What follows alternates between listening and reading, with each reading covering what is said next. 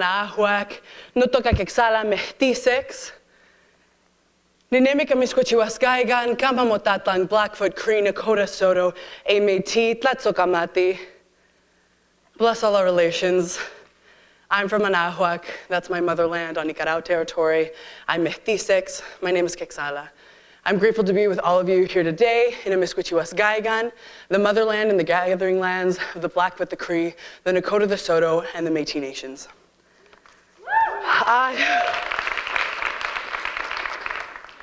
I also want to acknowledge that we are here, every single one of us is here, and living our lives in the way that we are because those treaties, to the Treaty 6 that allows us to be on these lands, has been broken. It's been broken countless times, from the way that we drive our cars to what fuels them, to the way that we relate to each other, to the way that we don't know how to properly pronounce Amiskwaciwâskahikan. So, what am I here to talk about, aside from that? I came in and I kind of wanted to make everybody uncomfortable. And I wanted to start with that broken treaties talk because we have all come here and we've consented to share ideas. And in that consenting to share ideas, we're consenting to feel uncomfortable. We're consenting to have those things in our perceptions questioned. But I have not a history, but I have a low tone of voice, and it sounds aggressive to some folks. So I had to do a lot of thinking of how am I going to talk about this. And I do a lot of thinking about it all the time because I'm also a teacher and an educator. And so I'm always talking about decolonization with folks, whether it's in the streets or whether it's in front of a whiteboard. I'm always bringing it up, and I have to wonder, how can I do this in the kindest way? So I called a good friend of mine, Eling, this morning, and they are one of the most prayerful people I know. And we met at Ochetichakowing, which is one of the largest camps of Standing Rock. And while we were there, we got to start a decolonization class that was only for Indigenous people and people of color. And every other night, I taught a class that was for absolutely all of the camp. And at these lessons, I got to come up with a couple of mantras or catchphrases that people caught on to. And one of them that Eling reminded me of today was, panic is not prayerful. So I brought that with me here. And I brought my sister with me, and we were sitting outside. We came in during the first session and it had started. And we were sitting outside. I was with my laptop. We were talking about the talks, and security came up to us and asked us if we were loitering. And I don't know how to tell y'all, as a displaced urban Indigenous person who's displaced in someone else's urban territory, how many times that has happened to me. And it was mind-blowing, and I didn't know how to interact with it. But then I reminded myself, panic is not prayerful. And I tried to gather my thoughts and tried to say, what am I going to talk about today? What am I going to bring up? How far is it going to go? And it's been really hard. I'm going to be honest with y'all, starting in that way. And having what I'm going to say to y'all police today because of the uncomfortability that it brings. But it's also a tremendous opportunity for me to talk to y'all about uncomfortability and how we can deal with uncomfortability. But I'm not going to take that because I think that focusing still on the people who are uncomfortable about this is still recreating colonial violence. It's still recreating cis supremacy. It's still recreating able supremacy. It's still recreating white supremacy. So instead, I'm going to do what I usually do when I talk to my classes, is I try to weaponize everybody in there. I try to talk to them about what is colonialism, how do we interact with it, how do we engage with it, and how do we combat it within ourselves, within our families, within our communities, and how do we take that further? What is colonial violence? And it's something that is really easy to frame in the past. It's something that's really easy to frame as something that we don't participate in, but really, colonial violence is sitting in these seats right now and being comfortable. Colonial violence is the control of the elements that we have and being warm in this room. And colonial violence and understanding it in that way is something that we can't all do because we all haven't had those circumstances. But we can all try and understand what colonial violence means to us and how we enact it and how we are complicit in it. I started talking about uncomfortability, but I didn't talk about why it makes people uncomfortable. And I think that I need to do like a whole overview of colonial violence through the years to do that. So let's start with, what is colonialism? Colonialism is another country or nation state coming to a territory with the purpose of taking the resources of that territory and appropriating them. That happens. Seems like a common story, right? Like, we know how that goes. But what happens when they come to these territories is that they also bring their axiology, which is a big word for how we quantify, how we give value, and how we prescribe worth to things. So when colonizers come upon contact, they decide, this is the worth of the people. This is the worth of the resources. This is the worth of the land. This is what we can pursue here. And that becomes embedded in all of the institutions that create that nation state afterwards.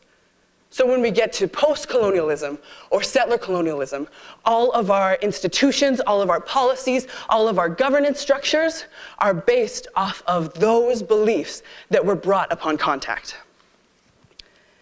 And then that shapes how we talk about epistemology, which is how we conceive knowledge and how we transfer knowledge, and what knowledge we see as valid.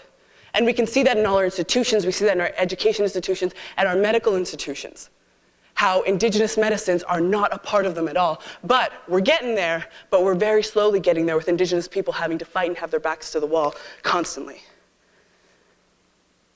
And then what settler colonialism does to us is that it makes us exist within all of these institutions. It makes us have, like, even from the way that we define our address to the way that we define whether we are indigenous settlers or immigrants, to the way that we interact with the healthcare and medical system. All of that shapes how we perceive reality and how we understand how everything is, basically. That's ontology. And axiology, epistemology, and ontology come together for the state to create a narrative and to create what is normal.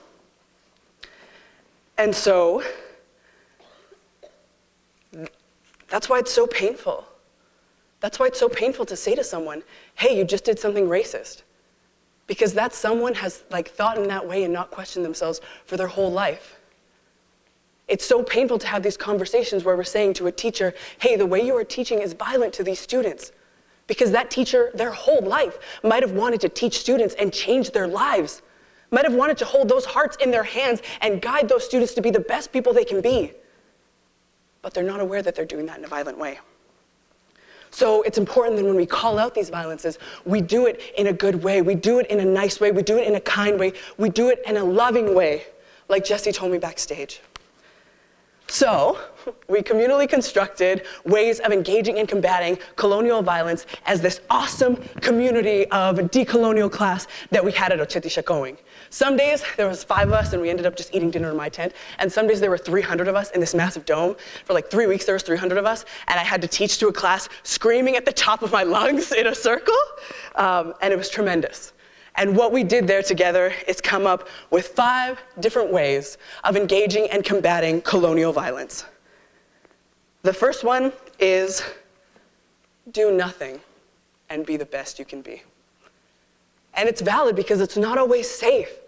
It's not always safe for us to say, like with that security officer today. It wasn't safe for me to say, hey, it's not okay for you to ask me if I'm loitering. I'm here, I'm a speaker. I'm a fancy person today.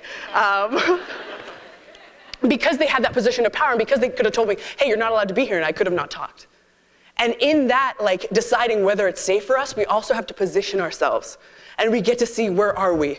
Where am I the oppressor? Where am I the oppressed? What power do I have? Where am I disempowered? And how can I engage with this? The second one is a call-out.